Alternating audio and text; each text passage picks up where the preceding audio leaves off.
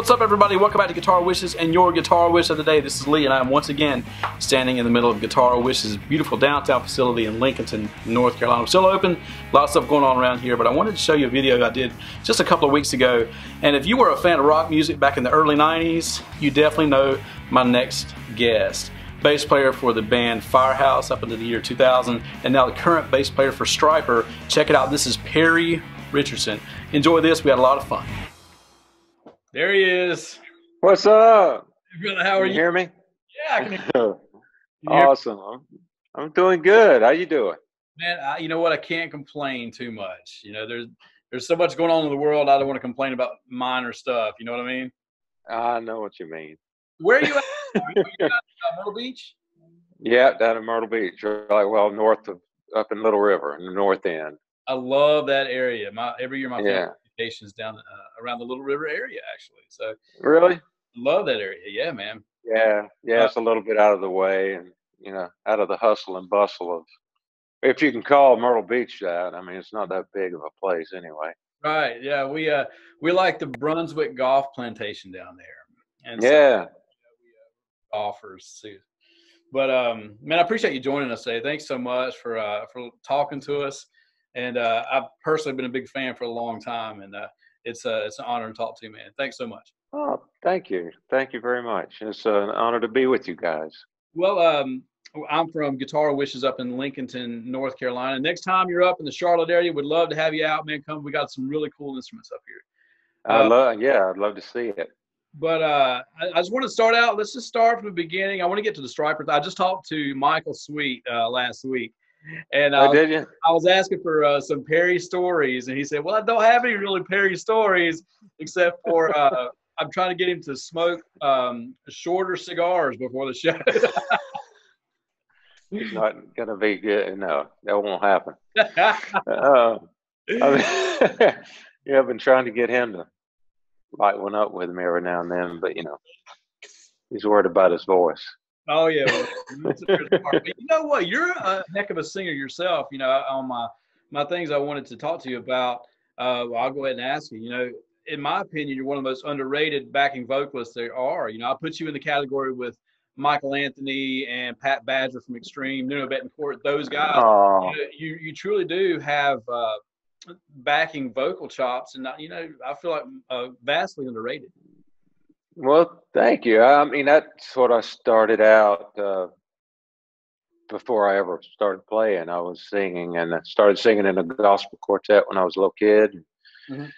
And that's what draws me to different bands is more the vocals than bass players. I mean, everybody asks me who my influences are, and I really don't have any. It's like my dad was my biggest bass influence, I guess, but right.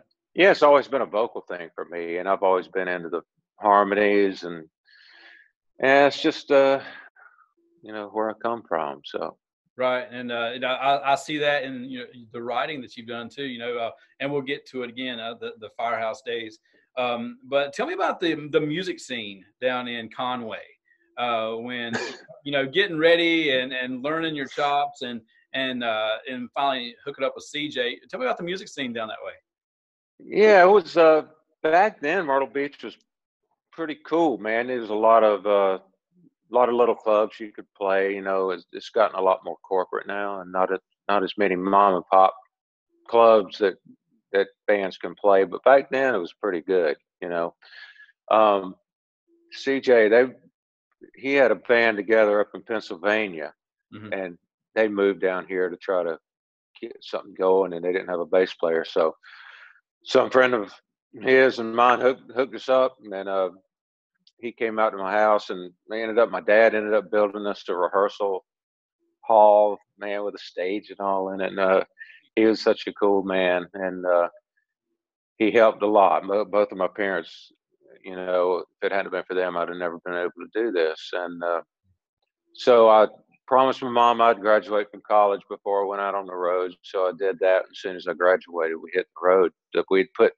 We'd sat out there in that room and rehearsed for like, I guess a year before we actually got a gig. So as soon as I graduated, we we headed out full time. Yeah. Just playing clubs, you know, 6, 7 nights a week. Yeah, and that area, the Myrtle Beach area, like you said, at that time, there were a ton of places to play. Yeah, yeah. The Castaways has always been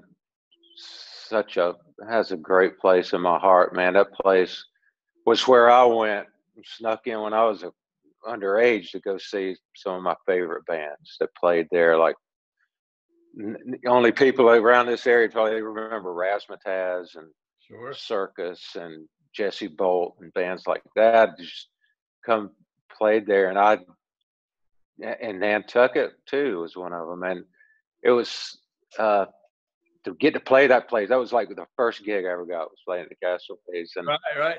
it was so cool. But the Magic Attic was there. Oh, dude, the Magic Attic was legendary. Yeah, yeah, Electric Circus. There were some great places to play, and there was a place called Eagles. If you'll see all the Eagles beachwear stores down here now, Yeah. before all that happened, they had a little nightclub. It's called Eagles Beef and Beer, I think, and they had a little T-shirt shop downstairs and a nightclub up top. And we played in there. That one of our first gigs, we played up there. Those guys ended up, you know, having 1,000 beachwear stores. But yeah, it was really cool back in those days. And now, you know, it's changed a lot, I'll have to say. Yeah, as it does everywhere. Yeah, you mentioned Nantucket. You played with Nantucket for a while, didn't you? Yeah, in 80, end of 86 through 87 and part of 88, right before we got the Firehouse thing going. Sure. So that was a great experience too. I mean, that really opened me up to a different style of playing, because that was all that Nantucket stuff was recorded, all the bass stuff was recorded on a Mini Moog synthesizer. So they didn't have a bass player in the original band. Mike Uzell played the bass lines on the keyboard. So it was a different way of thinking about playing. You know, I'd always been a metal guy, and Sure. you know, and then it started having to learn that stuff. It kind of opened me up to learn, you know, to different types of music, and it was a great experience for me, though. Right. And so now, when you first started, say you're with Nantucket, or when UNC first started out, what kind of gear were you playing back then? Did you have a preference? Dude, I had I think the first bass I ever bought with my own money was a Rickenbacker 4001. Sweet. Yeah, the bass I learned to play on, my dad had an old Kent that he playing around the house, but he ended up buying me a Gibson EBO, Cherrywood Gibson. Wow. That was my first bass of my own. And God, that was back in, man, probably 73 maybe. Mm-hmm. Yeah, I wish I had that bass now. But sure you do. yeah, but Rickenbacker was the first one I bought, and then I went through got a Precision in the Max Warrior days. Mm-hmm. Even had one of those headless Kramer Steinberger copies. Yeah. Boy, that was horrible. That thing sounded so bad.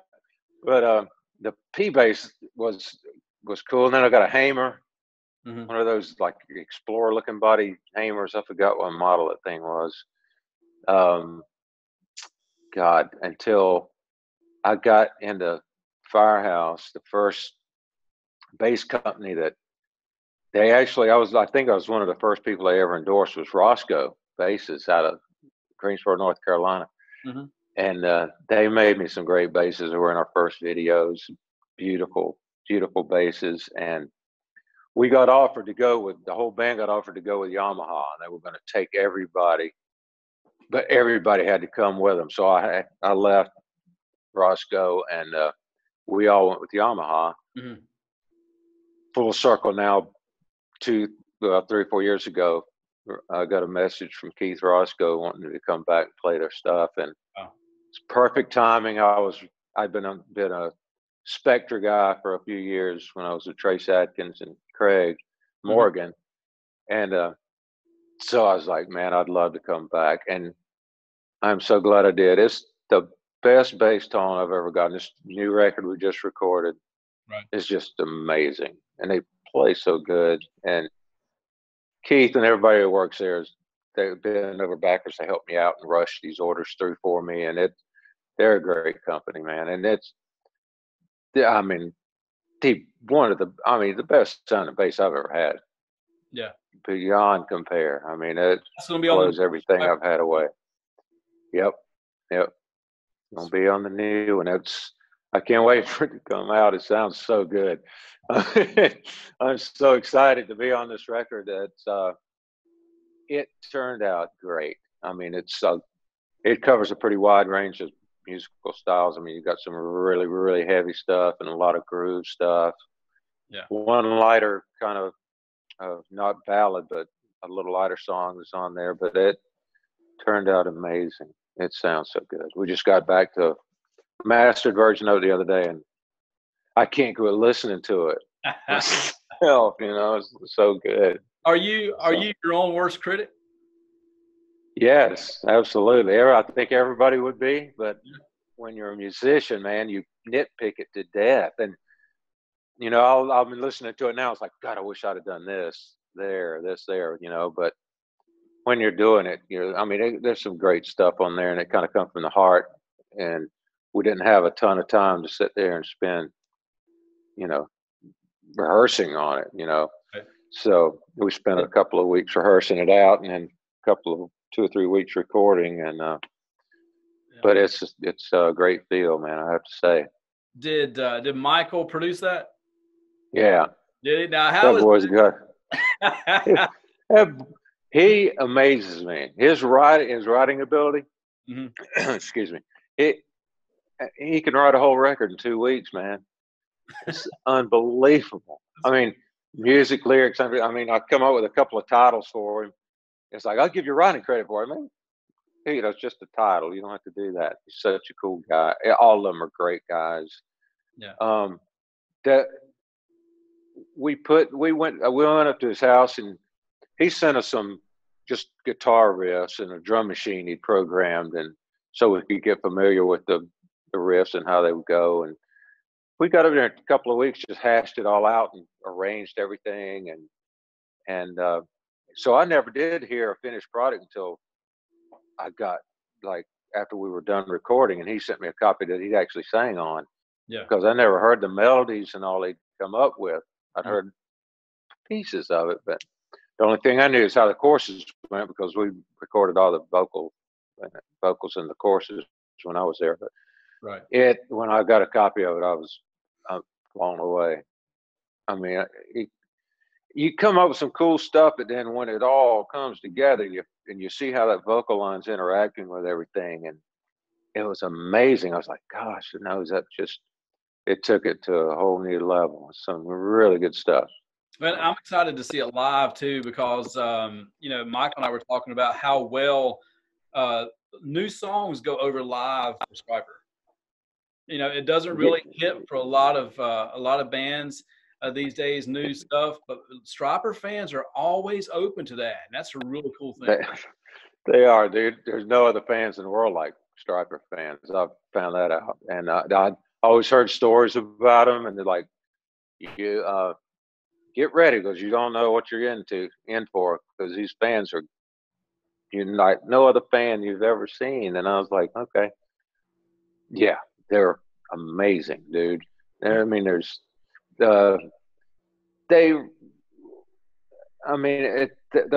they come to so many shows, and they're so involved in the website, and we have 2 or 3 different Facebook pages that they're always on and always sending us messages, and for them to accept the new stuff, because a lot of bands like Firehouse and all these bands that they hadn't even put anything out new in years. They're just kind of live on the old stuff, because most of the time that's what the fans want to hear, is what love of a lifetime, don't treat me bad, and all that. It's not necessarily the case with Stryper fans. They still love the old stuff, but man, they're screaming for Yahweh and all the stuff that's on Fallen and all these newer albums that were out, and it's so good that they do that. I mean, it keeps it fresh for us. You don't have to play the same songs over and over that you know, that Dave played for 35 years, you know. Right. So. You know, and speaking of live music, I have to ask you this. 1991, one of the best shows I personally have ever seen in my life. Warrant Trickster Firehouse, the Blood, Sweat, and Beers tour. Do you remember this? Dude, that was a, I mean, I was in, that was the first big tour, dude. That was just, we were on top of the world. We thought you know, oh my God, we made it. Finally made it. It was one of the coolest things I've ever seen, man. It really was. I remember hearing where, you know, Janie, again, great singer, gone too soon, where Janie and Brett from Poison, you know, they were going to tour. And then, you know, Janie said, well, hey, we'll go out and do our own tour. And he brought you guys and Trickster out. And I'll tell you what, to this day, one of the best shows I've ever seen. That man, and we become good friends with them. And the Trickster guys, so cool. Just to get to know them, they're so crazy. We had such a good time. It's like sharing music with each other that we'd grown up with and stuff. And they were totally different. They're boys, you know, New Jersey boys, and we were Carolinas, and it was night and day. But we clicked, and we become good friends with them. It was so cool. Yeah. But yeah, Janie was he was so amazing. So, you know, so sad when he passed. But he, I mean, it was so funny when we were putting Firehouse together. We got a band house in Charlotte, and they came through. I think they were playing with Brittany Fox, opening for Brittany Fox on a tour, and they played this club in Charlotte. And we went to see that show, and we just started putting Firehouse together, and they blew me away. It was one of the best sounding things. They blew Brittany Fox off the stage, man. It was so good. And I was like, they ended up touring with those guys was a highlight because it was our first big tour. So that was some great memories, man. It was really cool.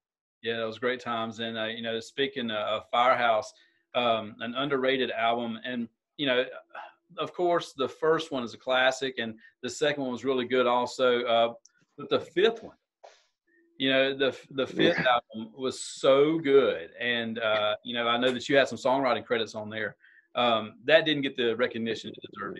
Yeah. I opened up and started writing more for that record. I think I had 7 of the songs I pretty much wrote them or was involved in. 7 of them. And even did you ever hear the hidden track on there? Oh, of course. that one's pretty funny.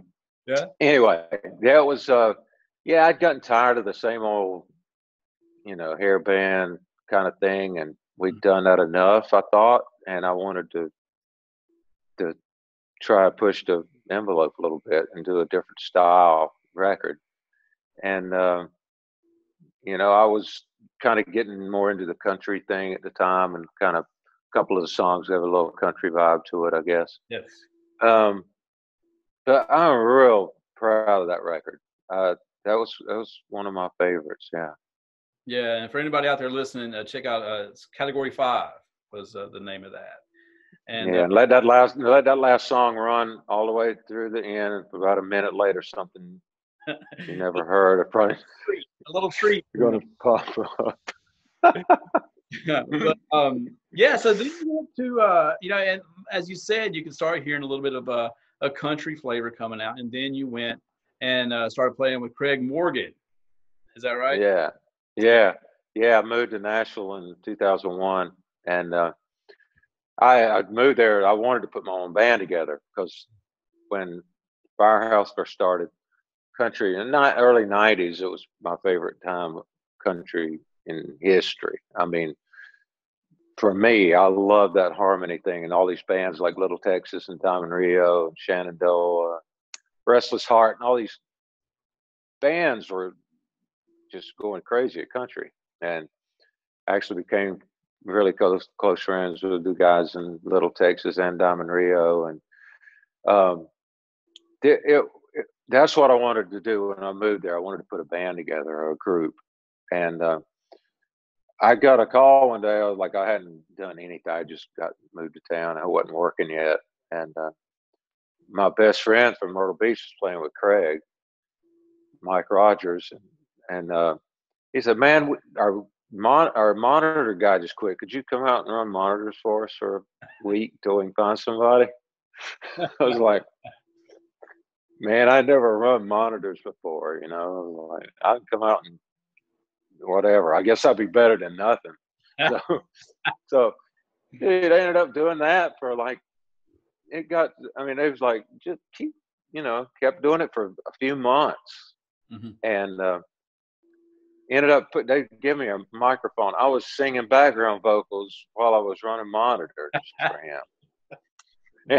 And it was pretty funny. But and the bass player had to go to a wedding or something, and it was a last minute thing. And he's like, I got to go. I can't, I ain't got time to find a replacement. Y'all have to find one. Right. And Craig was like, oh God, what am I going to do? It's like 2 days before the next show. I was like, well, I play bass. I've heard the songs enough. I think I can follow along. He's like, really? You play bass too? I was like, he had no clue who I was, right? So, so I got up and played, just kind of, felt my way through it. And he said, wow, that felt great. You want to play bass for me? So I was like, I guess, I'll do it till I can get something else going. Ended up playing with him for like 14 years, and so it was just, it was a good time. Well, I played with him for 10 or 11 years, and I left and went to Trace Atkins for just about 2 years. Yeah. Didn't work out. I asked Craig if I could come back, and he's like, yeah. So I came back to Craig for a couple more years. Then the Stryper thing fell in my lap, and I had to quit him again. So had to quit him twice. But he forgave me, and he said, this is a Christian group of young men. I don't mind you going to that. That's cool. So man. it was pretty funny. Yeah. So, just such a storied career. When you look back, do you have any particular instruments that you talked about the bass that your dad got you? Any particular instruments that have gone through your hands that you wish you had back? Yeah, that one. That first Gibson EBO. Yeah, I don't care about the Rick. I don't care about it. The precision a little bit, maybe. It was like I think it was a 73, 4, something like that. But that Gibson, I wish I had that back. Yeah, then the main reason is because my dad bought it for me, but I don't know if it'd be worth that much, but it's just it have a lot of sentimental value. Absolutely. What kind of rig were you playing through? It was a homemade cabinet thing that I got some guys in Raleigh built me, and it was like a little single 15 scoop, like a little narrow little scoop, and I had 2 of those and 2 boxes on top of those with like a 10 in it, right? And just had I think it was a QSC power amp and a preamp. Kind of built my own rigs.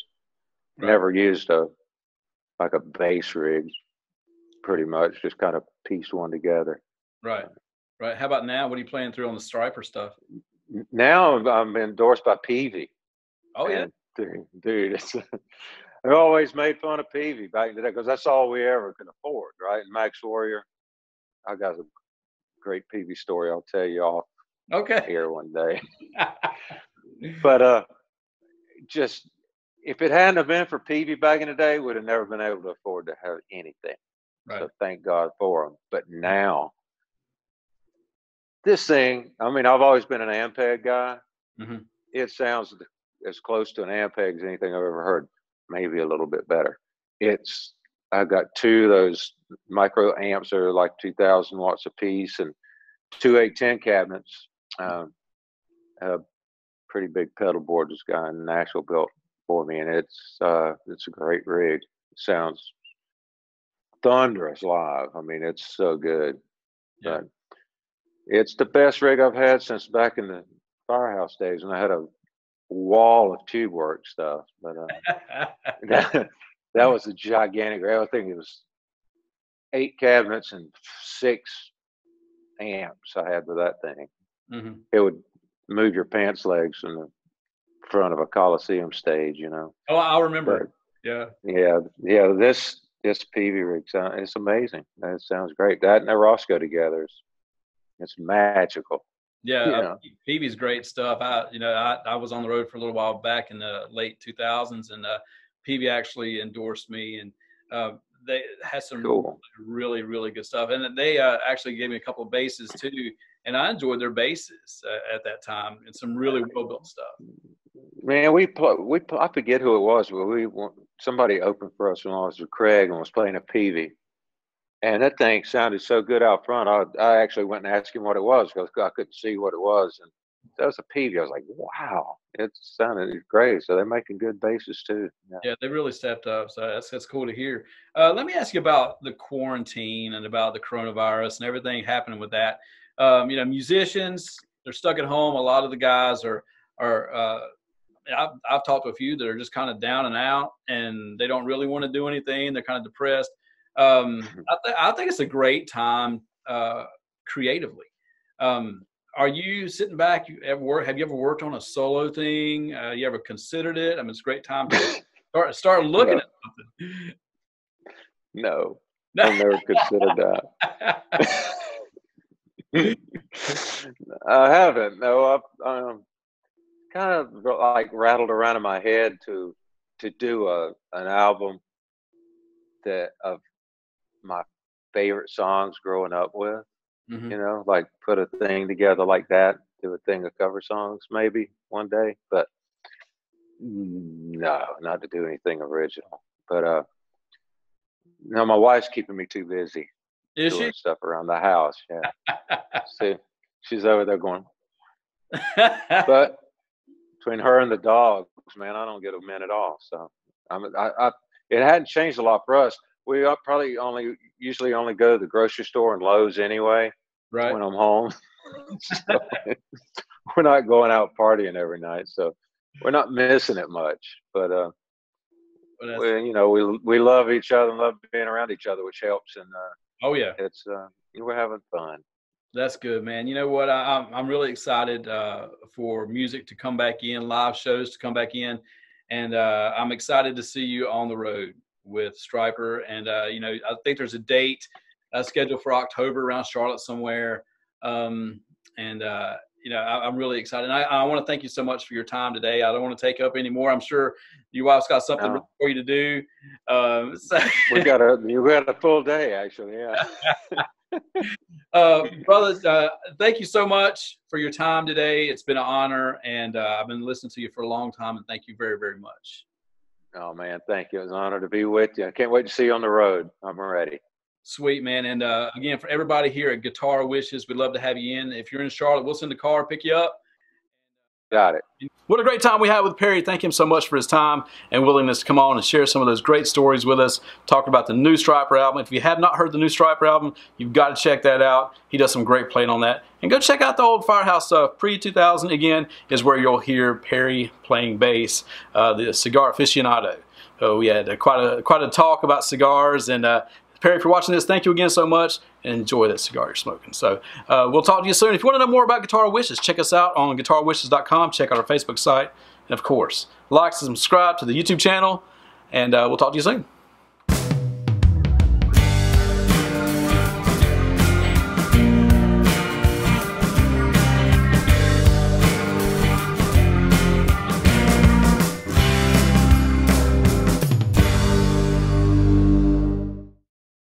Cruising for a bruising.